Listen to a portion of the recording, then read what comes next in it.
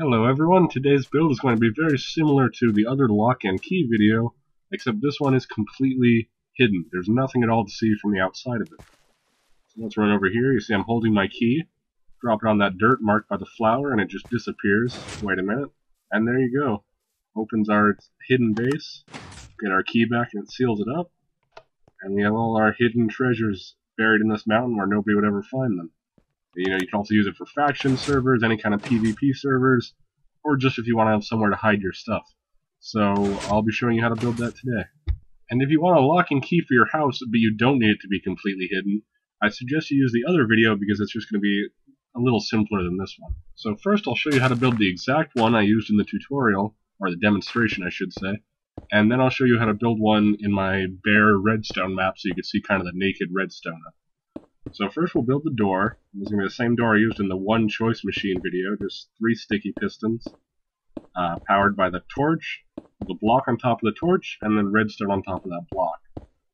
And then we will use the sorter to turn off that torch, but that comes next. So let's just finish this door here. There you go, that's the whole door finished. And let's seal it up so you won't see it when you walk in. And then those sticky pistons will pull this dirt. And there you go, you can't see anything so far. So then we'll go back in here, and you see if we remove this torch, the door opens up, and if the torch is on, the door is closed. So what we want to do is make it so that torch can be turned off remotely. And to do that, what we're going to do is make the lock and key just like in the other video, by making a sorter that sorts for unique items and drains into a dispenser, and then when that dispenser has an item in it, it'll unlock the door. So let's put our dispenser first. Let's see, we want it somewhere right next to where you walk in.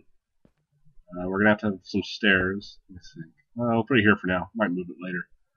But we need to connect it to somewhere.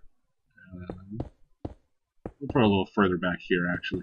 We need to put a comparator connected to the dispenser, and then have that comparator turn off the torch when there's an item in the dispenser. So once you have your dispenser in place, the next thing you have to do is make the sorters, or the hoppers, that lead into your dispenser. So first we're going to pick this block right here is one we're going to throw our key on. So put your hopper, your main hopper, one block below whatever block you want to throw your key on. And then right underneath the block where your key is going, just put a minecart with a hopper, just like that. What that does is minecarts with hoppers can suck items right through a block. So once that's placed in the correct area, we need to connect the hoppers to the dispenser. And we might need to move these later, move them a little bit, but this is just so we have an idea what we're working with. And then on this second hopper here, not the one that the minecart hopper is on top of, but the one that one leads into, you want to turn that one into a sorter. And in this case, I'm going to be using sorter B from my sorter video, and I'll link that sorter video in an annotation on screen here, as well as in the description, so you can watch that video if you don't know how to build sorters already. But basically how it works is it only sorts for a unique item. In this case, we're going to name that item, so it'll really work like a key or like a password. And then when that item passes through the sorter, it goes into the dispenser, and that unlocks the door. So we're taking advantage of this item sorter to make the lock part. So that's our whole sorter mechanism right there. So the next thing we need to do is connect this dispenser to that torch, so when there's an item in that dispenser, it turns off the torch. And to do that, we're going to set a comparator up on the dispenser, like this, and then we'll need to put a repeater into that because the signal strength will be very weak otherwise. Because comparator measures how many items, not just whether there's an item. It's not just a yes or no thing. So I'll speed this part of the video up. It's just me connecting the redstone to a point where it turns off the torch.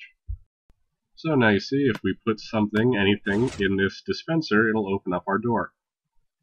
And so the last thing we need to do is set it up so it sorts only for a specific item, which in this case will be your key/password. So open up that sorter hopper and fill that with 22 of your key/password item. I'm just using a tripwire hook renamed as key. So there you go, just like that, total of 22. And you see if we put 23 in, passes into this dispenser and opens up that door.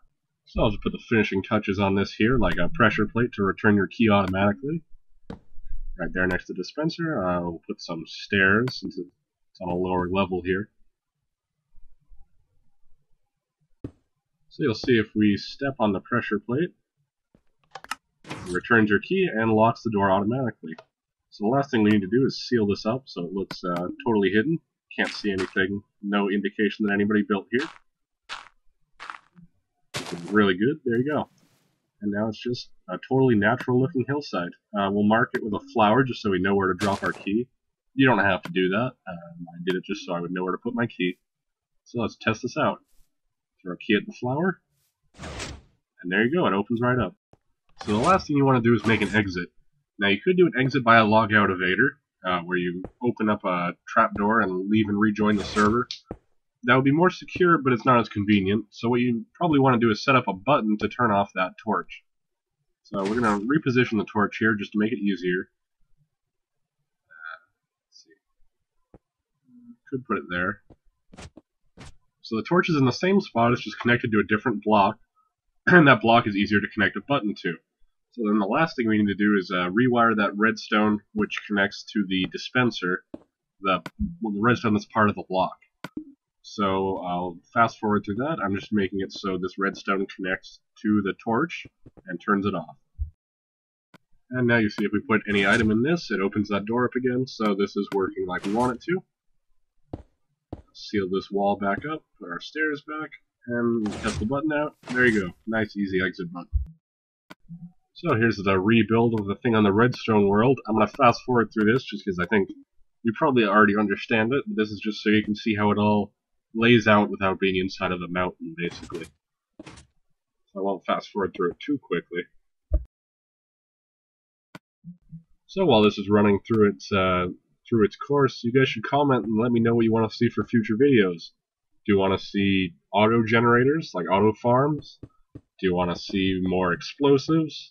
I can do airstrikes or landmines. Do you want to see more redstone contraptions? I'm sure I could think of more of those to do.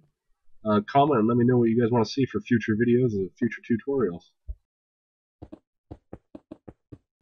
So we'll build the sorter here. Same sorter I used for the one in the demonstration part. And again, the sorter video is linked in the description.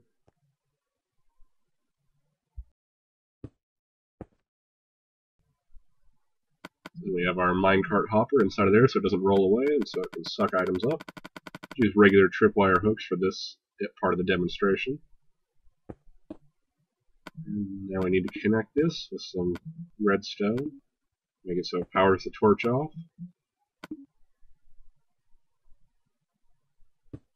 This does a little differently, actually. There you go, perfect. And now you see if there's anything in that dispenser. It'll open up the door. So let's test that. And there you go, it works. There's all the naked redstone of it. Pressure plate to return our key and it shuts it back up. Test it one more time. And it works perfectly. Please like the video if you enjoyed it. Subscribe for new tutorials every Wednesday and Sunday. I'd also do mini build Mondays. Thank you for watching.